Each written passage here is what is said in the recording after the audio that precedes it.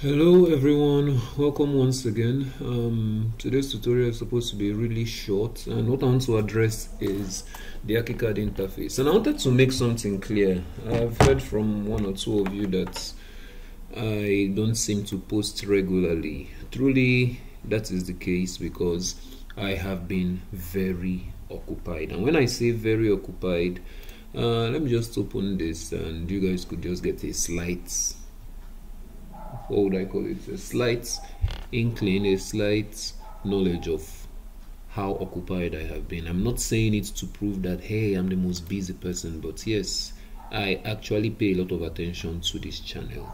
I see all your comments, and where my response is needed, I try to respond to everyone. So as at my last recording, I believe where is it? Is it that far down? Okay, as at my last recording, I think I made this project, or at least worked on it. Okay, as at the day when I last recorded, that was the 27th of May. So you can count and see on the screen how many other things I have had to work on since. And I would be a really bad architect if I'm just focusing on a YouTube channel and I'm not responding to my clients. So the idea is, please keep in mind, I actually pay a lot of attention to you guys, and when I can, I try to record something. Okay, so going very straight to the point, sorry for that distraction. By the way, please like and subscribe. What this does is it helps me gain more visibility on YouTube, you understand? So each time I post this, more people get to see it. And how is that a good thing? Well, if I'm sure that what I'm posting is not just going to 5 or 6 people who could probably still find similar information elsewhere, I am further motivated to spend even more of my time on this. Okay, I'm not the best of the best out there, but trust me, if it can be done on Archicad, I can do it, and to a large extent I can do it fast. And the reason I created this channel is so I could teach you guys how to do it too. Enough of the talk. So what I'm going to be doing today is teach you how to set up your Archicad screen.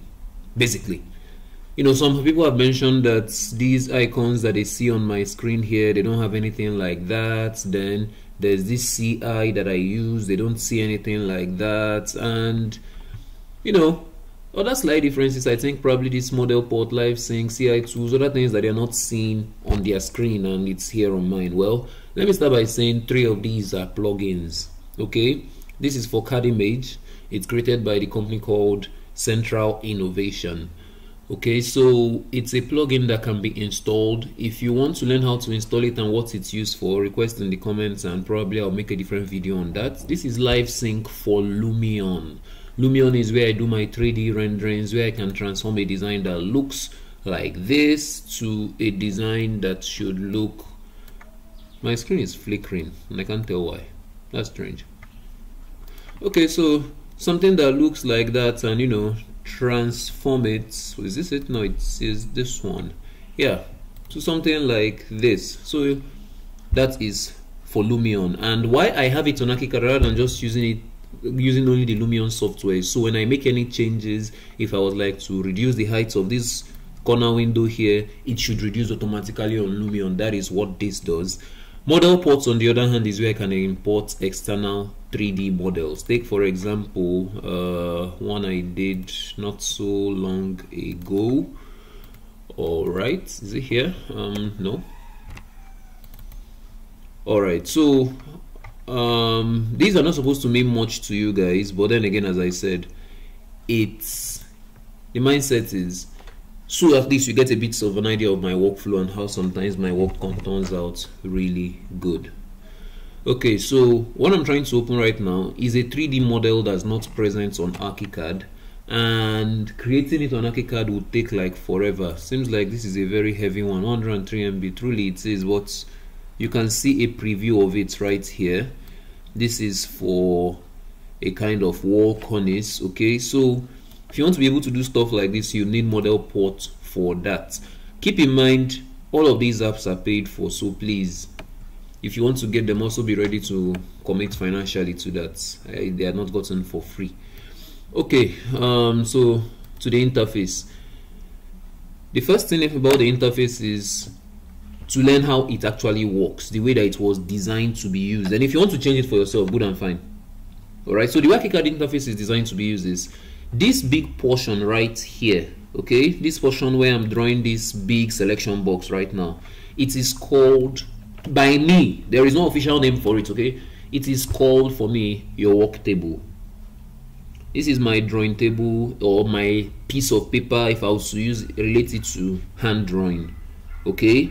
And then these are my tools, my drawing tools, such as the T-square, the pencil, the set square, the scale rule, and all the rest. They're over here.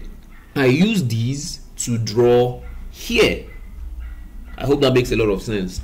Then over here is viewing options. Basically, the different ways in which I can view what I have drawn here, I get those different ways here. I can view this as a plan. You can see set of plans here. I could view this in section mode, hasn't been done for this project. I could view this in elevations. I could view with interior elevations, worksheets, details, 3D documents, and so on.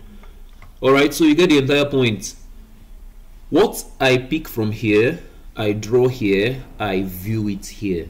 Then I get a bit of slightly varying viewing options down here. Alright, so here I can choose the scale at which I'm viewing. If I raise the scale to something like 1:200, observe that the text seems bigger because texts are not generally affected by scale. Okay, so if I return it back to the way it was, we have something like this. So this changed scale. Then this helps me to control layers.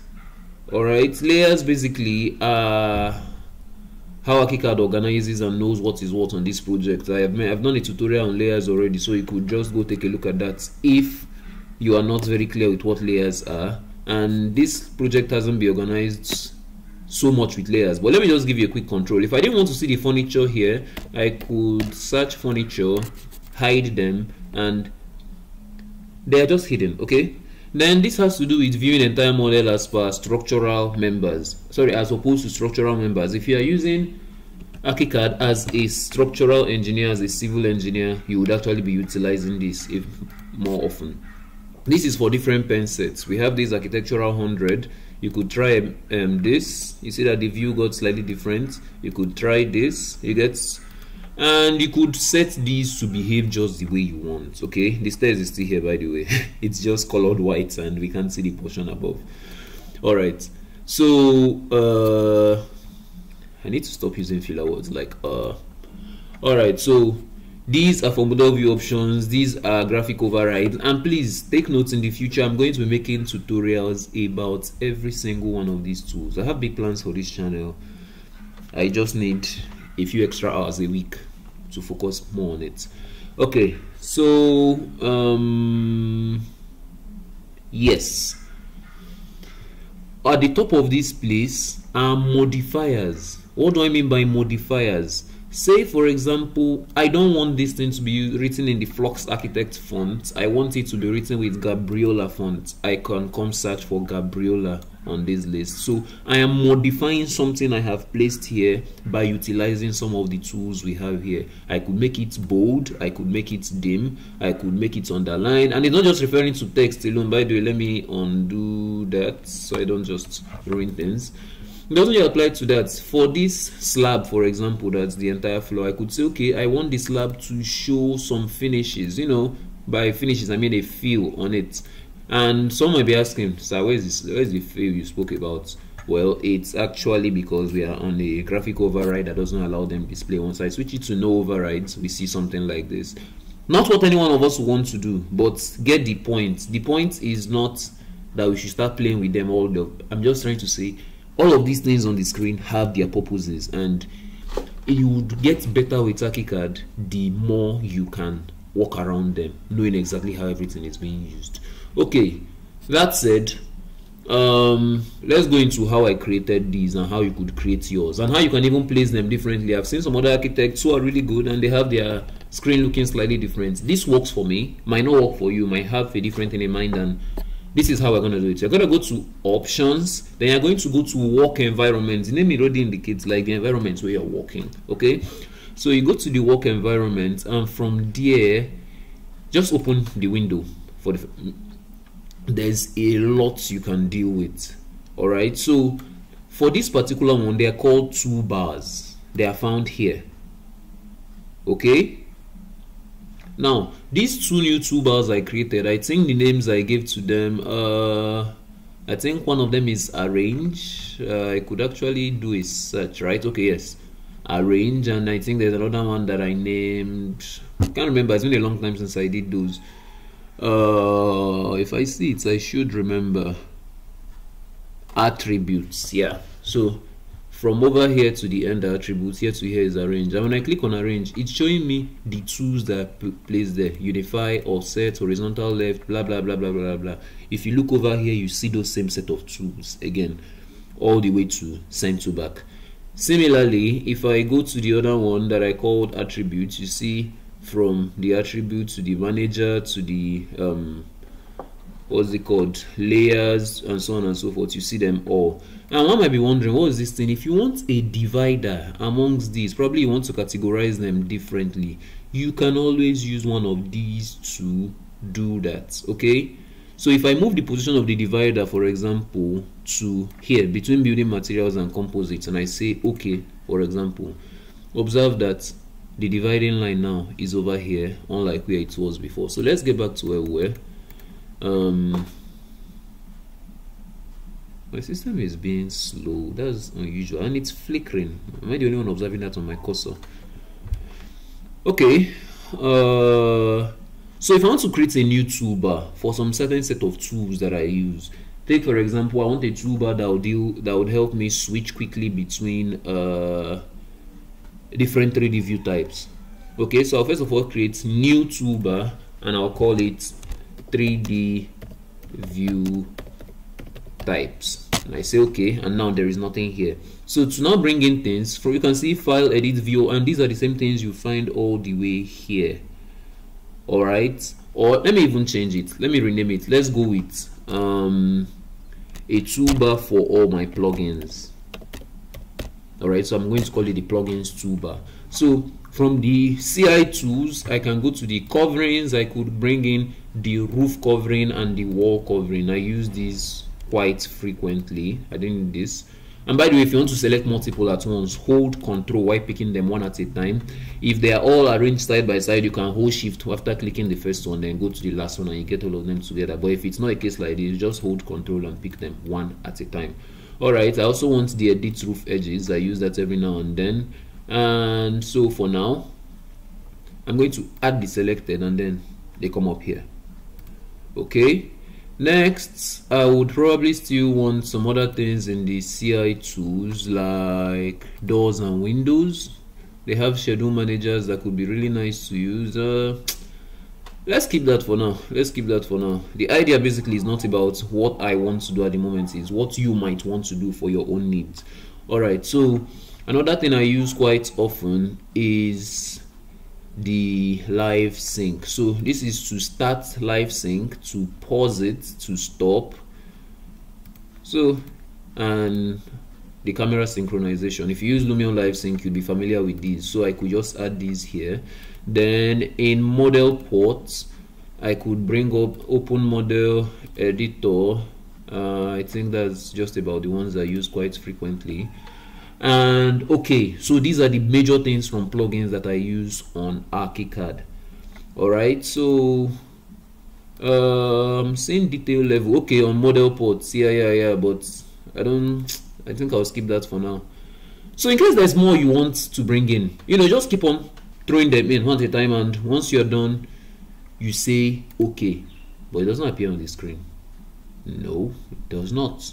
How do you make it appear? What you're going to do is you're going to go into window right here, and then go to toolbars, and then activate the new toolbar you created. In this case, the plugins I created. And you can also take your time to go through the existing toolbars. There's a lot of really useful ones amongst them, especially this model check. I love that. On-screen view options is also useful.